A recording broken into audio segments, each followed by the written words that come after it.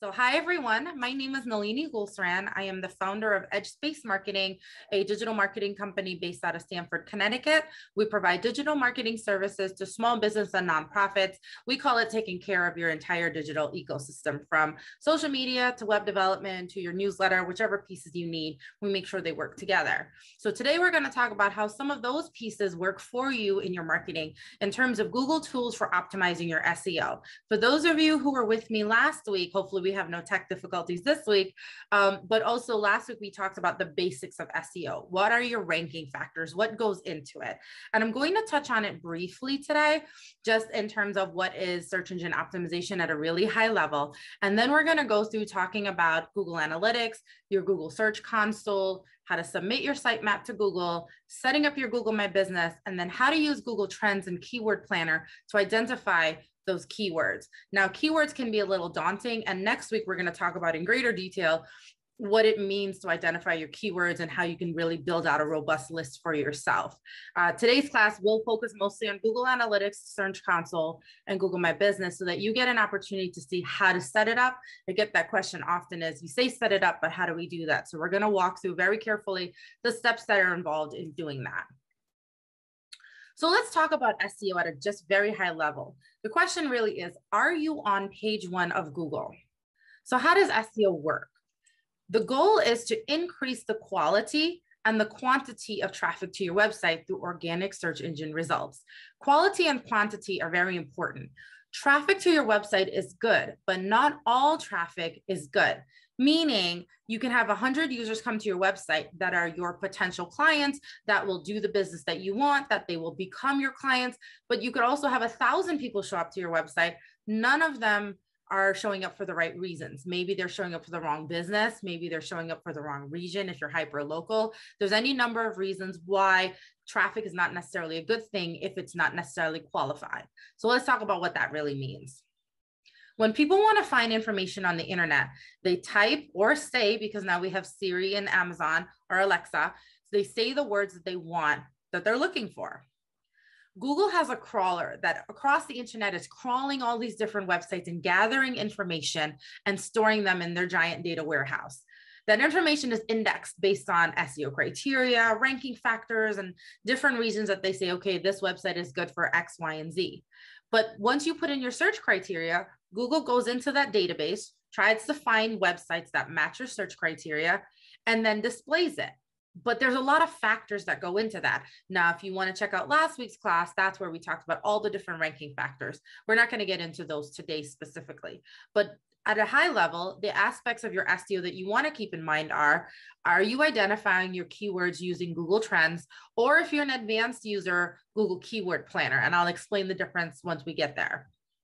You want to configure your on-site and off-site SEO. This is where the technicalities of your ranking factors come in. So check out the SEO Basics class for that. Today, we're going to talk about configuring your Google Analytics and your Google Search Console, and then submitting your sitemap to your Google Search Console. That's very important. And then lastly, setting up your Google My Business. If you haven't done it, I'll walk you through the steps of setting that up. So let's talk about Google Analytics. Now I'm going to spend quite a bit of time in this space, so don't worry that I went a little fast on those items. I want to make sure we have enough time in this space. You get there by going to analytics.google.com. And the reason you want to use your Google Analytics, a lot of people ask, why do I need this? What do the reports mean? Google Analytics really tracks your SEO, right? It's the process of collecting, tracking, and analyzing the data so that you could figure out how to grow your website traffic a little bit more. When you're looking at the report, there's a lot of different metrics. Here are some ones that I think are very important to help you as a beginner. If you're more of an advanced user, these are going to be rudimentary and you're going to be looking at other metrics, but here's where you want to start. You're looking at user traffic in terms of where they're coming from, how long they're spending on your website, which is on here, but you're also looking at the bounce rate. Very often, people misinterpret their bounce rate. And when we get to there, I will show exactly what I mean. But the bounce rate is essentially how often someone comes to your website and leaves without doing anything. They don't visit another website, or excuse me, another page on your website. They don't click any of the links. They don't maybe click one of the contact links, but that might also be by design. If you have a storefront and someone's coming to your website to check your hours, check your location, check your contact details, that's okay. And we'll talk some more about that in a bit. You're also checking to see the device they're coming from and some location data. This is a good indicator, particularly if you have a hyper-local business that you service only a specific service area. If you have traffic coming from other areas beyond your service area, it can help you either figure out should you expand, but more importantly, make sure that you're hitting your target audience. If you're a business based in Connecticut and a lot of your traffic is coming from California, perhaps something's misconfigured on your SEO side, right? Those are some things you want to think about. You also get to see what pages are the most popular and what people are most interested in. That could inform other decisions you're making on the marketing front. And then lastly, how users are finding your website. Are they coming via Google? Are they coming directly, meaning they're typing the domain name or the URL right into the search bar? Or are they coming via social media? That's also important. These are all part of your ranking factors if you've been to that class, but you should know this as a business owner so you can understand how your work is working for you, your marketing efforts. So when you go into your Google Analytics, this is the screen for where you're going to set up your analytics. You get here, after you go to analytics.google.com, in the lower left corner, there's a little gear icon. When you click that icon, this is the screen you will see. You have create account, create property, create view. From here, you're going to click create property. And you're going to come to this screen about property details. And it sounds a little daunting, but first you're going to type in the property name. So this is for you so you can identify it. If you have more than one business, this will be very important. If there's ever a chance you might have more than one business, you want to fill this out, you can type in my website. I tend to name the website based on my business. And then you're going to pick your time zone. This is important so Google can aggregate your reports with the correct time zone so that you can figure out, for example, if your website is an e-commerce website and you need to take it down to do maintenance, this can help you figure out which window to do maintenance on it. Or if you need to make an announcement, it can also tell you when the right time is to make those type of announcements on your website. If for some reason that's all important to you, that report can help you know that. You then want to click on show advanced properties, or excuse me, show advanced options, which brings you to this screen. On this screen, you're going to want to click the button to turn on that creates a universal analytics property. Some of you may have heard of this before, but Google has two types of properties. There's a universal analytics, is what we'll call legacy, that's been around for a long time, and it's being sundown in 2023, so next year. So if you haven't transitioned yet, you have time. But they're now moving to what's called Google Analytics 4. It's their new reporting model, and they're encouraging all accounts to move in that direction. So once you've turned on the button, this is where you type in your domain name, www.whatever. You then click this button that says, create a Google Analytics 4 and a Google Analytics, Universal Analytics property. The reason this is important is because you need the new reporting, which is your Google Analytics 4. However, depending on how your website's set up, the websites themselves haven't quite caught up. So for example, Shopify still depend on the Universal Analytics property rather than the Google Analytics 4. WordPress, depending on how you have it set up, could use either or. So this just allows you to make sure you can connect your analytics to your website, regardless how your website's built. You then click next. The enable enhanced measurements will always come on by default. I usually leave it on. So you then click next. And then you get more questions. This is more of Google gathering information. So what your industry category is, how big or small your business is, and how do you intend to use your Google Analytics. You don't necessarily have to fill in the last one, but it's a good idea too. You never know if Google comes out with some stuff that could help you. Once you're done, it's going to bring you to this screen. So this is where you're looking for in the upper right corner, your measurement ID, but also down at the bottom, there's some other things around Google Site Tags, Google Tag Manager, and your connected sites. I've highlighted all of these because depending on which website platform you have, which website platform setup you have, you may need any number of one of these to connect it to your website. If you're using Shopify, this UA number is your Universal Analytics property. If you're using WordPress, Wix, or Squarespace, you may need one of these other numbers. So that's why it's a good idea to at least recognize them so that you could figure out which one you need based on your platform. And they usually have very good help docs to tell you this is what you need for your platform. So once you've done that, now you're starting to aggregate information and you get to your Google Analytics and you now see a report that looks like this and you go, now what? What does this mean? There's a bunch of numbers, there's some graphs, there's some figures, and I don't exactly know what it means. So let's break down the numbers. The first thing you see are your users. This is the total number of unique users that have visited your website in this time frame. This is a 90-day time frame for my website so that you can see early from late last year to earlier this year, 404 unique users visited my website. And then there's a down arrow with 12.2 underneath. That's saying that it's down 12.2% for the previous 90 days. So in the fall of last year, I had more individual user traffic coming to my website. But what I also have here are sessions. What's the difference between a user and a session?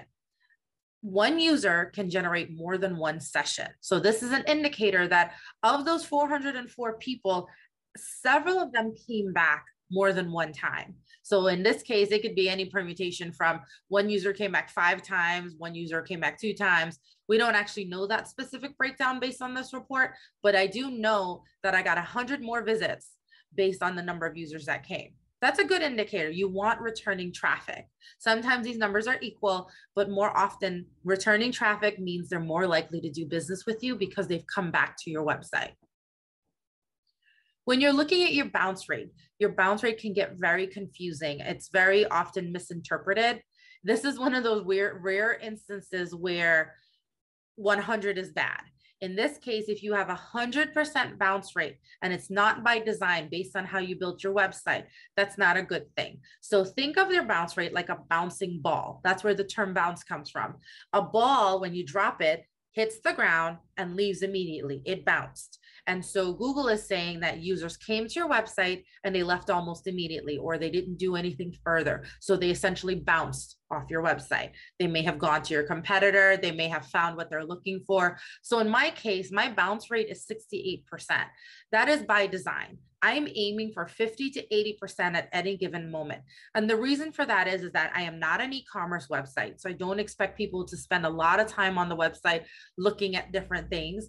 Very often people are coming to my website to verify that I'm a legitimate business based on classes that I teach. Maybe they're coming to look at the portfolio really quickly to see, okay, she can build websites.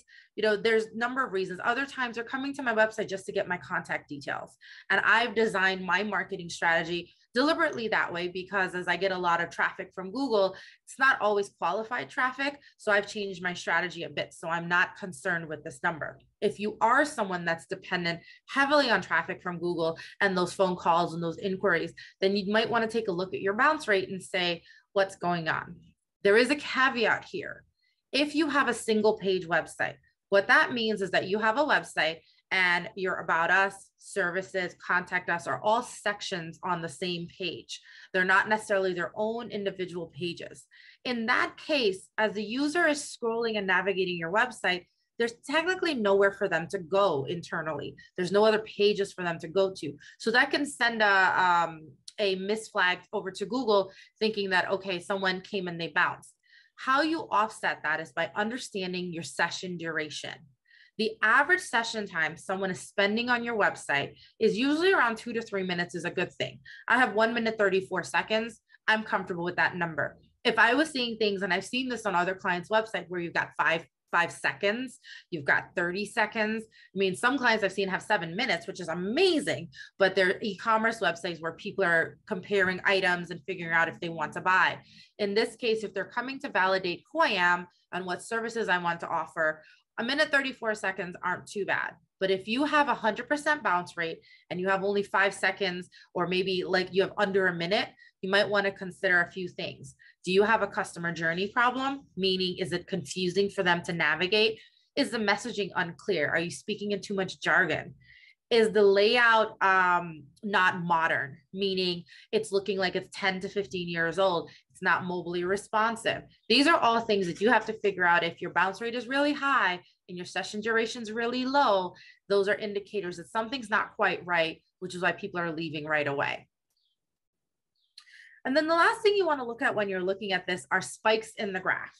Does this correlate to any of your marketing efforts or anyone doing marketing for you? For example, the Darien Library put out on their website and in their newsletter upcoming classes. So when that happens, I see a spike in my graph. When I put up my own newsletter, I see a spike in my graph, meaning because of that, people went to my website. So I had a spike. So right here, there was a spike on this graph between January, but mid-January and February.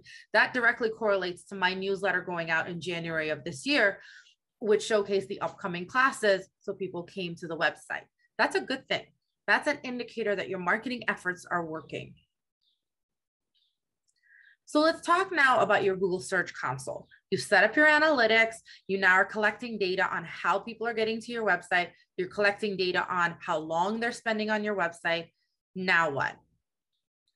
Now we're going to figure out how your site is performing in Google Search. So there's how your website looks and feels to the users, which is where analytics comes in. And then there's Google Search, which is in terms of your organic search. This is the key part of your SEO, right? This is where you're going to submit your sitemap.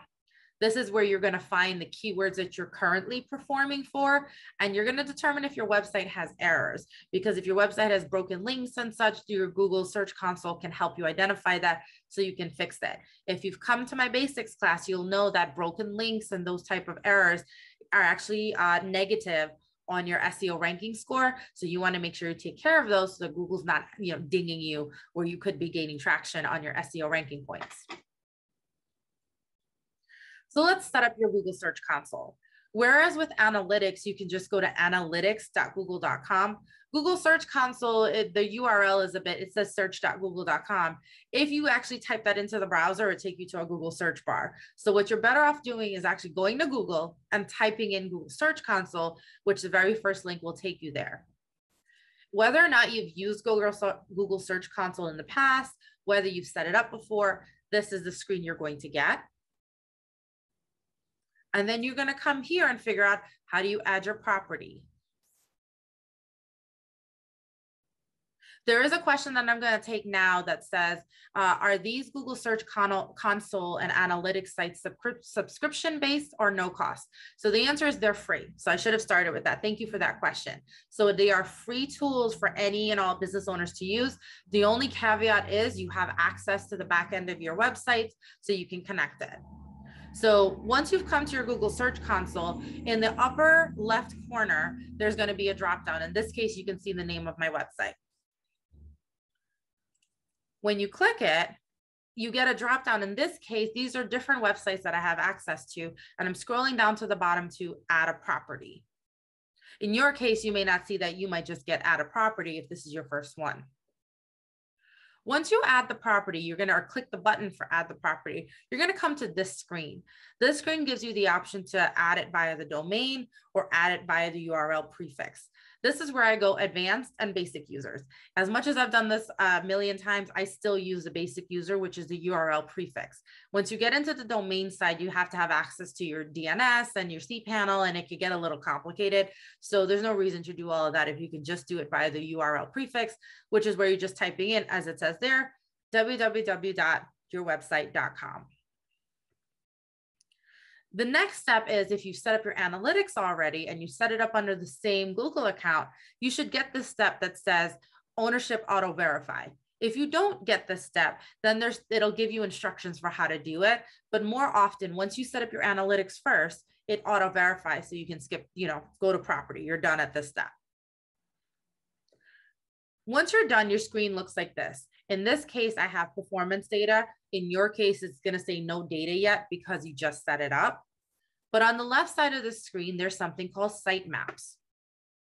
Your sitemap is a list of everything on your website. It is basically a list of all the pages, the images, all the text. So what you're doing is you're submitting your sitemap to Google because Google is using that to index your website. Remember, we talked about, well, how does Google get into your aggregator and give people information based on what your website is about? When you first build a website, if you do not submit your sitemap, Basically, you join the back of the line. Google will eventually crawl your website when it gets to it. There may be 60,000 websites in front of you. There may be 600,000 websites in front of you.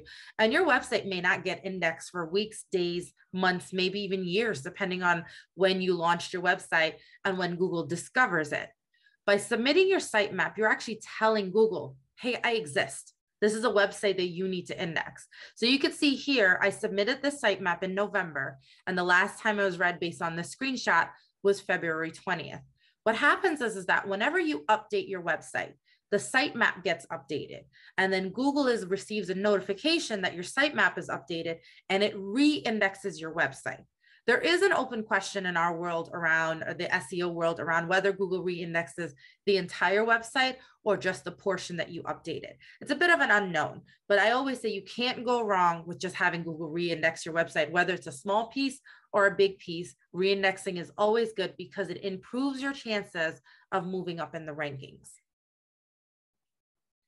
Now, you might say, how do I know what my sitemap is? I'm going to pause here for a moment so you can grab your phones and take a screenshot. If you're on WordPress, it's sitemap_index.com.xml.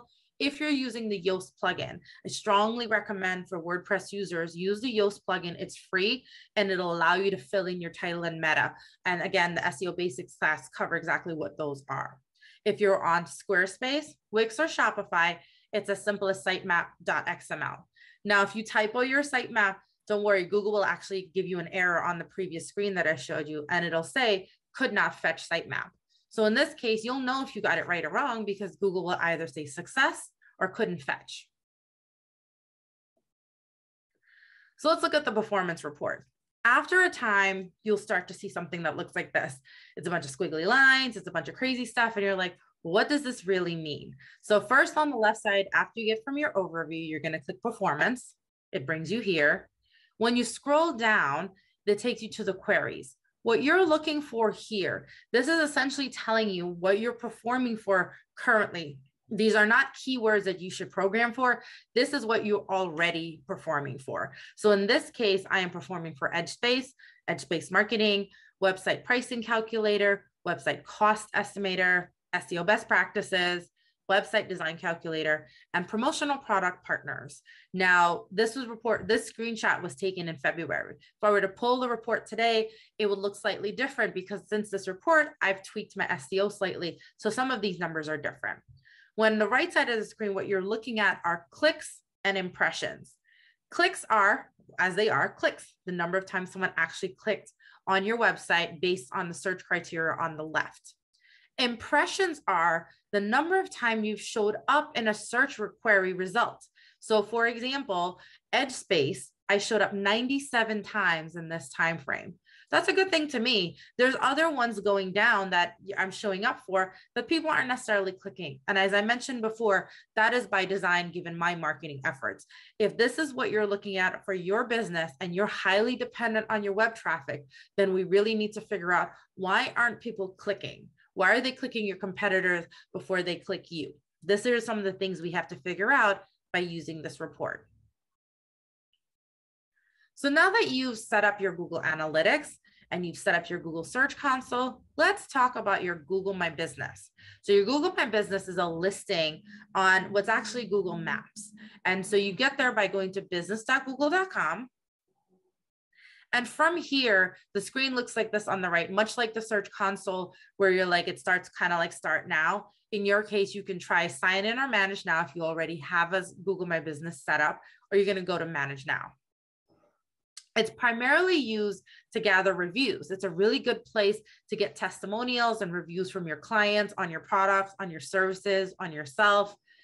It's also free for anyone with a Gmail account. So if you have a business that most people have Office 365 or Outlook, you are going to need a Gmail account in order to set this up. And actually, I should go back and say the same will go for your analytics and your Google Search Console. They are all dependent on you having a Google account. It does not have to be a G Suite account that you paid for. Just a plain free, my name @gmail.com is sufficient. You're able to control your contact detail, your hours, and list your website there. This is very important. During the pandemic, A lot of businesses did not set up their Google My Business, and scammers started taking them over and routing traffic to fake websites. So this is another way to make sure that you keep your information validated and you don't end up on other folks' websites or someone starting to steal your traffic. This is also really, really good if you have a physical storefront. I have a virtual business, but I have a service area. My service area is the United States and globally. It's not a big deal for me, but if you have a physical storefront and you are highly dependent on micro local traffic, meaning only this area, Stamford, Connecticut, Darien, and there's a certain specific vicinity, then it's important to have your physical location listed on the map with a pin. So by using your Google My Business, you're able to control that. Once you create the Google My Business listing, it's the first step for local searches when people do search for something near me. This has increased triple-fold in the last 2 years, particularly before the pandemic, and increased even more now. So now folks don't say, web development, Stamford, Connecticut, they might say web development near me or gas station near me. I know when I'm driving, I do it all the time, coffee shop near me, so they can find the closest one to my physical location. This could get a little tricky, and don't get too caught up in it, but where we are technically close to Long Island. So often I do see businesses listed for Long Island showing up because across the sound, they're right there. So I wouldn't worry too much about that. Just worry about how you capture the traffic where you are locally. So let's talk about how you set it up. So the first thing you're going to do is you're going to either claim your business or add your business. This can be a little tricky to understand, but when you get to this screen and you start to type in your business name, it will either already be listed in Google's list and you can claim it, or you'll just add it to the list so that Google will set up a new listing for you. Sometimes Google gets this information from all kinds of data on the internet, whether you registered a business, you have a PO box, whether, the Google Maps van drove by and took a picture of your storefront. It's very interesting how businesses are on here and some businesses are not, even those with physical locations. You are going to then choose your verification option. More often than not, the only verification option you're going to get is for a postcard. And that is where they're going to mail you a postcard, a square piece of paper with 6-digit code that you have to wait for in the mail. Once you request a verification, this is really, really important. Do not update any of the other screens. I wish they would fix the interface. Unfortunately, it's confusing. What happens is that you can request a verification and then your postcard gets sent off in the mail somewhere. And then you get to these screens that say, oh, what's your hours? What are your contact details? What are all these things? And you start filling them in thinking, great, I'm following the steps on the screen.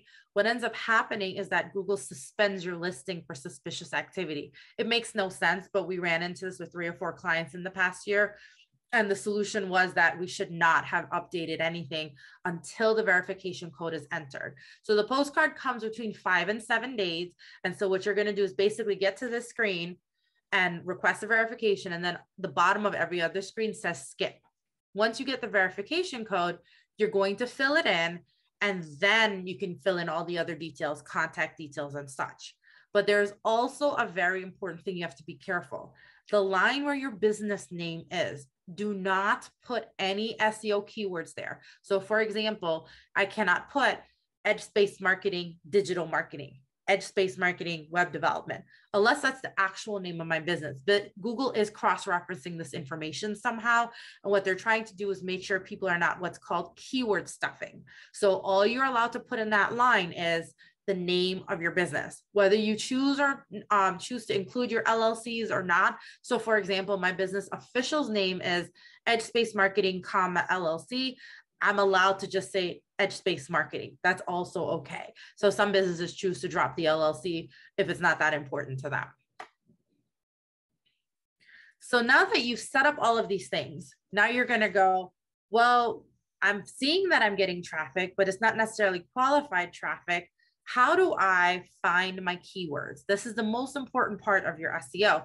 Once you know your keywords, secondly, you're going to jump back to last week's class and fill in all your ranking factors in the different places. But first, let's figure out what those keywords are. So we're going to use something called Google Trends. Google basically provides us a list of everything and anything people are searching on the internet. You ever hear of those things and go, oh, the most popular keyword that was searched in this time frame was X. They're getting that information from Google Trends. They're basically showing you the trends of how people Google. So what are Google Trends and why do you want to use it? This is where you're going to learn what your target market is searching for. And then you can write about trending topics to help drive traffic to your website. That may not necessarily be blogs. That could just be the content in the sections. This also will help you qualify how you figure out your keywords. People often say it's a guessing game. And to be honest with you, when you start off, it is a guessing game. But after you spend some time going through this, you will then start to qualify it. And I'll show you what I mean in terms of you make an educated guess, and then you kind of make another educated guess based on the content you're seeing. You're also able to see what topics are currently capturing the public's imagination. Like, what are the trending topics that are happening, whether it's music or just kind of new keywords or phrases people are using. And you can figure out how to take advantage of that as part of your marketing campaigns. You can also figure out if seasonal trends factor into your marketing strategy. And I'll give you a very specific example in the next round of screenshots of what seasonal trends look like. So for example, we're going to talk about a flower shop. Here we're able to fill in Google Trends. You can look for one term. You can notice across the top, you can continue to add terms, So first we looked at flower shop, which is the blue line. Then we've got flowers for mom. That's the red line. And then we've got gifts from mom, which is the orange, I guess we'll call that an orange line. When we look at the blue line, if you are a flower shop, you're seeing spikes, which looks like Mother's Day, right? Between February and July. And then you're also seeing a spike towards the end of the year. So maybe people are getting flowers from mom around the holidays. But generally throughout the year, flower shop, generally throughout the year, people are still looking for flower shops. Now, this interest over time graph can get confusing. It's based out of a score of 100. Now, when you hover over the little question mark, it just tells you that it's a volume indicator. So it's not really clear what it means in terms of the volume of your search, other than it's a performing search criteria. So just kind of take that with a grain of salt. So it doesn't mean that there were 100 searches. It's just based on a volume of how Google decided that this search is performing. So you'll see gifts for mom is showing up specifically at a time where, they're spiking around what looks like Mother's Day. And then it's also looking around the holiday. And then there's a distinct drop off. Those are also important trends to keep in mind because, again, if you're a flower shop and you want to use gifts for mom, that's a good idea because it is performing. However, notice that the phrase flower for moms is more or less a flat line. So if you were going to use a keyword, the keywords I see here that are performing are flower shop, gifts for mom. But flowers for mom aren't necessarily doing as well. Doesn't mean you can't include those keywords. Just know that that's not necessarily a high performing keyword. It's just something that people sometimes search. When you dig a little deeper, so this is specifically just for the flower shop, which you can see in the upper left corner. As you're going down, you can see the regions where the subregions rather in the United States, where the flower shop phrase is performing the most. Now, this may not be useful for you if you don't necessarily have a region-specific need, or you're just curious to see where traffic is coming from. This is not specific to your website. This is a generalization. The other thing to keep in mind is that some of this data is skewed, meaning a lot of users have gotten savvy and they've turned off tracking on a lot of stuff. I do it myself. Wherever possible, I turn off every tracking possible. So in those cases, you may see something that says data not available. That just means that they might not just have enough data to create these graphs for you. And it's an indicator that might not be the right keyword to aim for as one of your primary keywords. Maybe it's one of the ones lower on your list. You're also looking for related topics on the left side at the bottom. You'll see here, there's something about when we're looking for a flower shop, Morgan Wallen, American singer, not sure who that is. Corsage is a topic, but then flower shop, it's a pub in New York City, not really related, but corsage is an interesting one. You're a flower shop, but you also sell corsages. So people are searching for this 250 times more than flower shop. if you see the little 250 plus next to corsage. So that's an indicator that you should probably investigate that a little more. These are clickable. So when you click it, before we click it, I'll show you on the other side, you also have related queries and corsage shows up again. So now you've got a double indicator that corsage is probably a keyword you should absolutely use, especially if you sell corsages. Now, if you don't sell corsages, don't use that keyword. So let's now look into corsage. After seeing it on the previous report, it made me think, okay, so we should look into corsages some more. So here we have a different report with two different spikes in the graph. This first spike is between February and June. That's around May, which tells you that's prom season, which kind of thought about already. Okay. But then there's another spike in the graph around October. Now, when I first looked at this, I was like, what's happening in October? Then I realized October is homecoming for a lot of school districts and colleges. So that's another time people might need corsages. So for a flower shop business where corsages may be a smaller part of their business, however, they have 2 times of year where it's going to be a bigger part of their business. So this is where seasonal trends come in. The seasonality of corsages are important. And so this is where you decide, is this something you aim for as like a high priority keyword, or is maybe a secondary, but you make sure it's somewhere that's necessary that people can find you. When you dig in even more and looking at related topics and related queries, you see other things that can help you drive other keywords and build out your list. So for example, on the left side, we have homecoming, prom. I mean, there's things around colors, which may or may not be important. And you can see there's 13 more topics you can dig into. On the right side of your screen, you have prom corsage, the specific phrase, prom corsages 2021. That specific phrase was Googled, which means that in 2021, if you had a flower shop business, that should have been an exact keyword. Maybe it's in a blog or something. There's even one that says, you know, these number 2 and number 3 are really good ideas for blog articles. If you're looking for, what should I write a blog about? Well, what side does a boutonniere go on? That's a blog in itself, because that's exactly what somebody searched for. And if you were to blog with that exact phrase as a title, chances of your website getting found could be high, depending on all the other factors that go into it. Same for the next one, number 3. Do you wear a corsage for homecoming?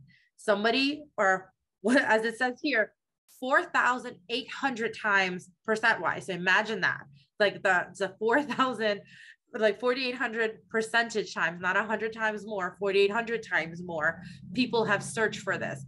You should really write a blog about that if you have a flower shop. So this is how you get those ideas for how do I figure out those keywords and how they work together. And I will tell you this, Google Search Console is a bit of a rabbit hole, and your Google Trends. As you go down and you start digging into this, you can spend hours and days in here, and that's okay. Just know that at some point you have to stop and build your list. I do always say aim for anywhere from 10 to 25 keyword list, meaning that's 1 word, 4 words, 3 words, like your keywords in this case. Do you wear a corsage for homecoming? That is technically a 7-letter keyword. So that's what's called a long tail keyword phrase. So next week, we'll talk a little bit more about those keyword phrases and how to identify them even further. But this is just giving you started on how to identify them, so you're not completely guessing. So now that you've figured out Google Trends, you may be an advanced user that are ready to jump into Google Keyword Planner. Here's what I will say. As much as I'm an advanced user, I don't necessarily use Google Keyword Planner myself because it can get a little tricky. This report gets very complicated to read, and it's also more designed for folks looking for Google AdWords, where you're paying for the ads to show up based on your search criteria. So what you're going to do when you get to your Google Keyword Planner, this one, to the earlier question in terms of whether or not it needs to be paid or not, it's still technically free, but you do need to have a Google Keywords account or an Ads Manager account, which is required to be linked to a credit card. So for some people, including myself, you could be a little gun shy about trying to go in there. So I don't recommend you use Keyword Planner until you're more comfortable with Google Trends. This is the advanced stage. As much as I use Google Trends, I'm not ready yet even to get into the Google Keyword Planner, because if you accidentally click the wrong button, you might accidentally end up owing Google money. And I don't want to be in that business. And so unless you're really comfortable, you don't have to go into the Keyword Planner.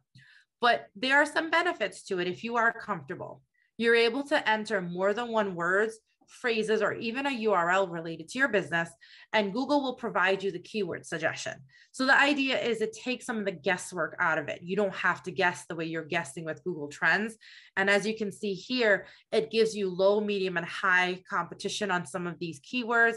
In this screenshot, it was specific to a keyword around SEO.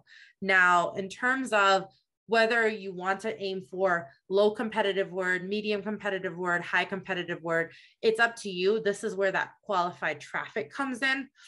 A highly competitive word means that a lot of websites are trying to get to that word or that key phrase. And you can find yourself having a hard time kind of jumping over websites that have been around longer, that may have better SEO ranking points than you. So unless you're super confident in that space, maybe you want to aim for some medium ones and some low ones too. I always recommend mixing it up. Low means it's not as competitive, but it is performing. If you're looking at this, it's moving kind of fast, the Jiffy.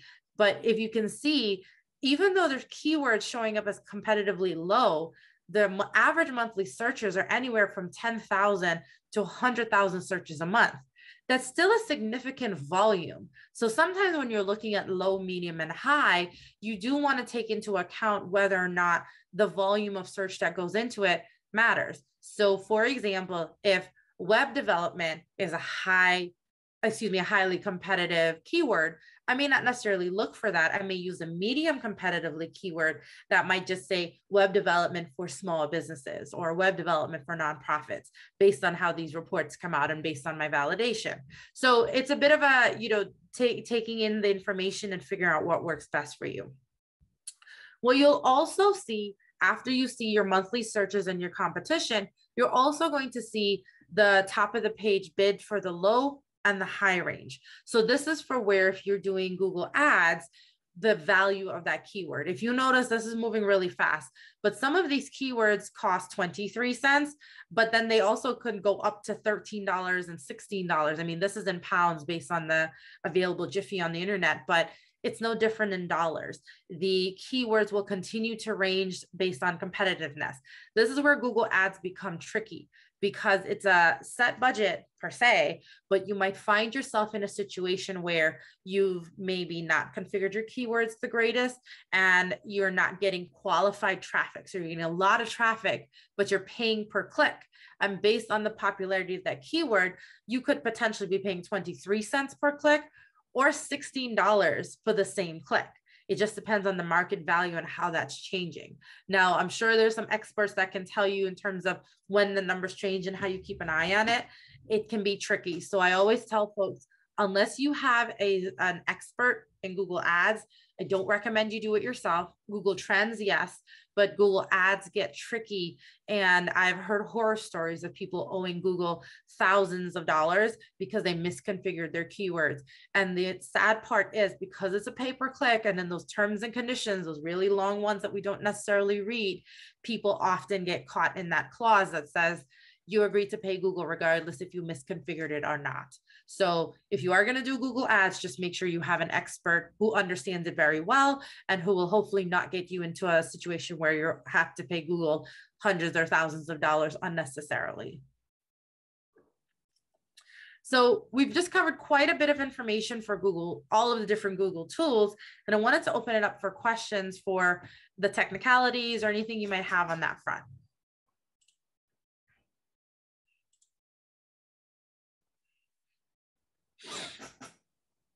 I see someone raise their hand. You can go ahead and put your questions right in the chat or in the Q&A box on the top or bottom of your screen, depending on how you have your Zoom set up.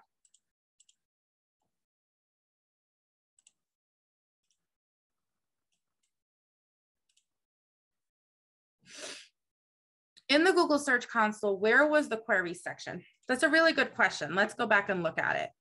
So if we go back to Google Search Console, pardon me for going backward. Let's go back one more. Here.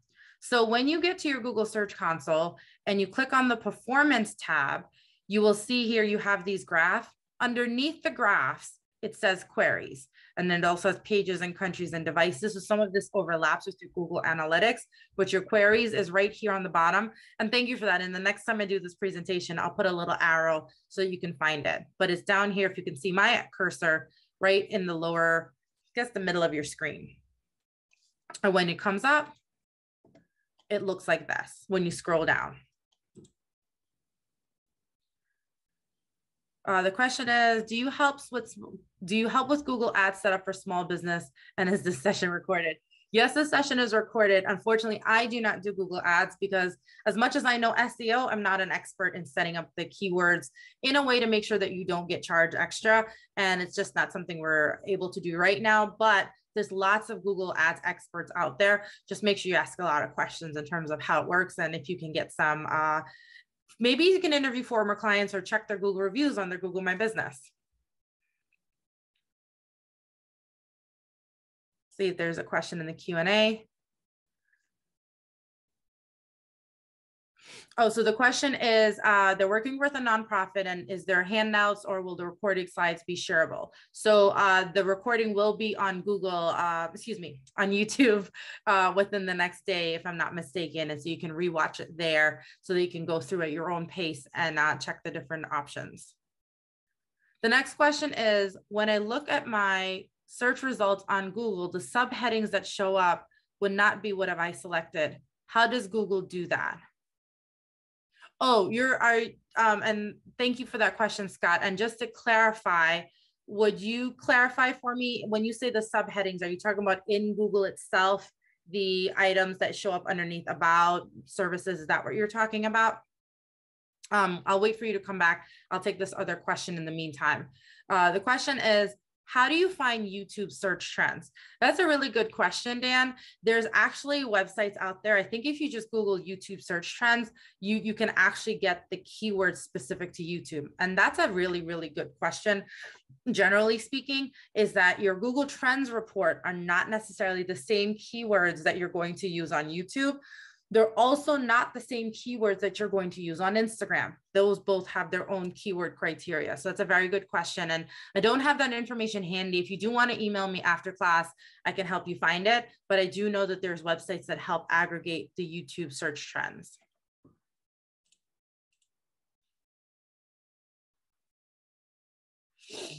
There was a question that came through that says, what's the best way to master SEO?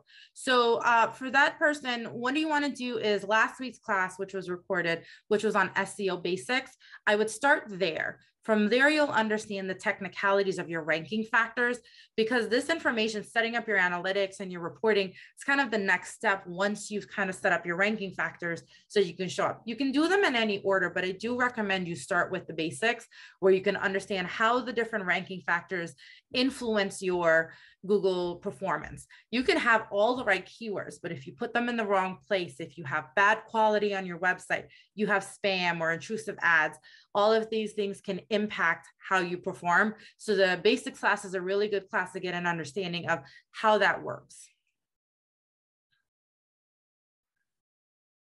All right. Oh, and there was an answer from the library that last week's video is being edited, and she will email everyone once they're online.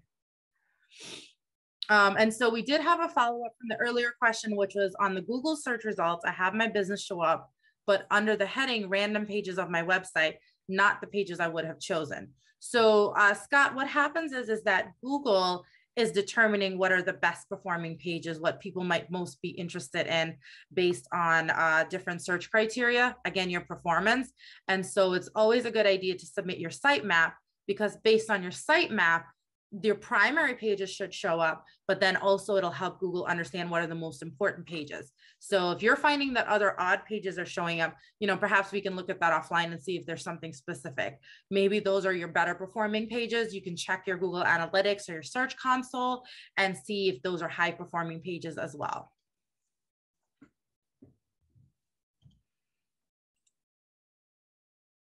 Any other questions, comments, thoughts? Let's see if there's anything in the chat.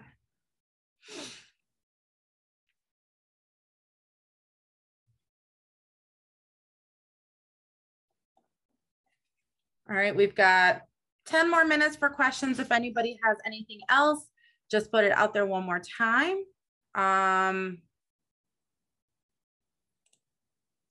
Let's see, what do we got? All right. Does anybody have any burning questions about how their website's performing Google since we have some time? We had the earlier question of random things show up. Someone says, I get an error when trying to verify my account in Google. Could you specify which error you're getting when you're trying to verify? I'm assuming that's your Google My Business you're trying to verify. So for your Google My Business, it might, depending on what that is, it is possible that, you know, maybe the account has been flagged. Usually the best thing to do is, and it's a bit complicated and you may need to reach out to me offline, is you need to put in a ticket with them to see if you can get some insight in terms of why the verification is failing. Often when the verification is failing, it's because the account's already been suspended, which then we have to figure out. And the downside is Google doesn't specifically tell you how to get around the verification or why your website failed or was suspended. We kind of have to do some guesswork or make an educated guess based on what we know the criteria is.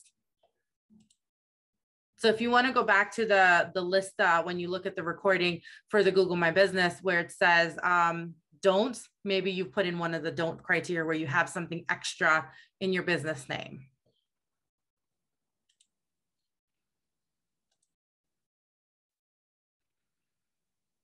So there's another question that says, trying hard to get traffic to my website, recently started pushing heavy on Google, but no luck.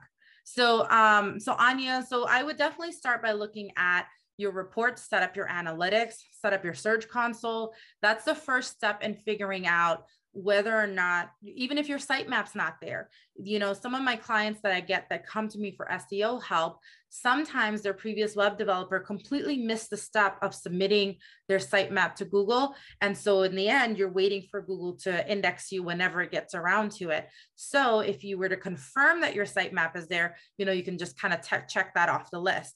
The next side of it is to start looking at those queries and how you're actually performing. Once you get a sense of how you're actually performing, you're then going to then go to Google Trends and start thinking about, okay, what are some adjacent topics? What else are folks searching for that can bring traffic to my website? And the reports that I'm talking about, yes, are in Google Analytics and Google Search Console. You're going to look at both reports.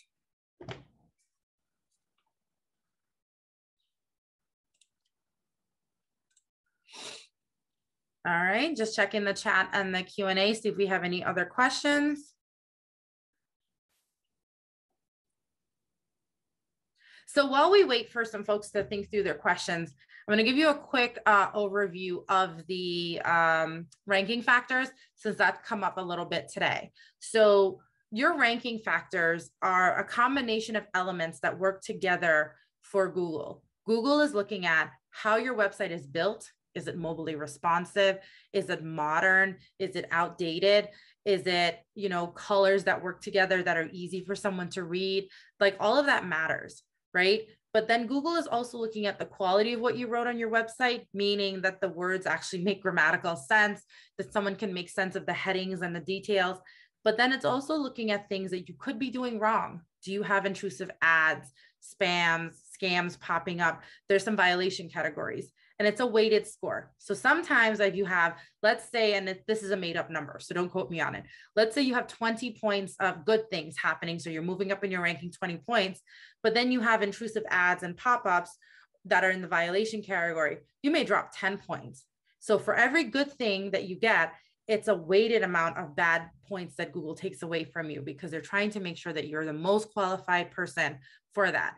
That is a super high level explanation of your ranking factors. When you get a chance to see last week's class, when it goes up, you'll be able to see it in details, all of the elements of what I call the periodic table of SEO elements. We break it down into the different verticals. All right, so that kind of covers your high levels and low levels about it. Let's see if there's any other questions. How long does it take to get on the first page of Google if you optimize your website for SEO? That's a very good question. And it's a tricky question. It can take anywhere from days to months to years. It's one of those things that it depends on. You remember where we talked about those highly competitive keywords and low level competitive keywords. It also impacts, like, are you doing social media posts that have related content? To give you a real life example, I was working with a client that has a fitness gym. It's not necessarily a personal training gym. They do group fitness, but one of their fitness type, it's not quite CrossFit either, but part of their fitness regimen is for Spartan training, if you're doing a Spartan race or a Tough Mudder, one of those. So because that's a lesser part of their business, but an important keyword, we put it in on the website, and Google refused to take that keyword. When we put it into the Google My Business, Google crossed it out. When we put it on the website, we wouldn't perform. But a couple months in, he decided to do a social media post about Spartan training and how their fitness regimen can help you with that. The next thing we saw was that Spartan training showed up on the report.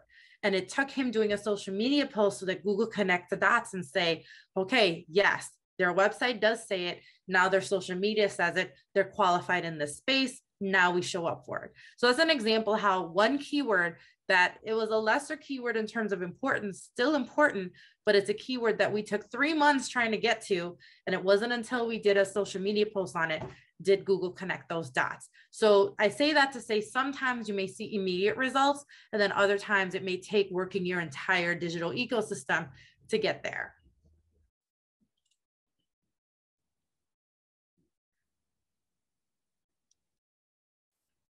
Any other questions or concerns? And the library put in the chat, they now have access to lynda.com type videos that include Google Analytics. So for those of you who are trying to get familiar with it, that's a really good resource you should take advantage of. The link is there in the chat for your use. You're welcome for the question that came through in the chat. You're welcome. We try really hard to make SEO easy to understand and digestible. So last call for questions. We've got a few more minutes. If not, we'll close it out, and feel free. I'll put my contact details up on the screen. Feel free to reach out if you have questions or follow-ups. Some of you had a little bit more complicated scenarios you wanted to dig in, but last call for SEO questions, Google questions, Google Tools questions. And I'm going to pause 30 more seconds, see if there's anybody who might just be thinking or still typing. We're getting some thank you. So you're welcome, everyone. My pleasure being here. So I think that's it for questions for today. We didn't have a huge group, but thank you all for being here.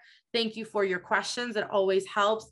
And hopefully you were able to take away something that will help your SEO journey go a little bit better, and you can figure out how that traffic on your website is working. As a reminder, in a bit, the SEO Basics class will be available for you so that you can take a look at the ranking factors and understand that a little bit better. I will caveat that by saying it is a very technical undertaking, and don't be overwhelmed. Try to take away 2 or 3 things from the whole thing. And as you learn, it'll get easier.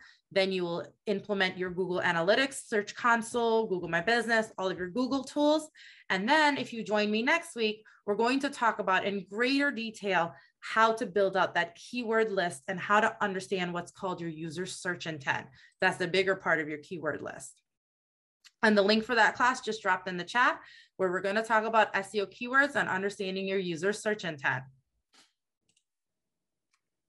All right. Well, thank you everyone for joining us tonight. Very much appreciated. Thank you for all your questions. And I look forward to seeing you next week, Monday, when we talk about SEO keywords and understanding your user search intent. Thanks, everyone.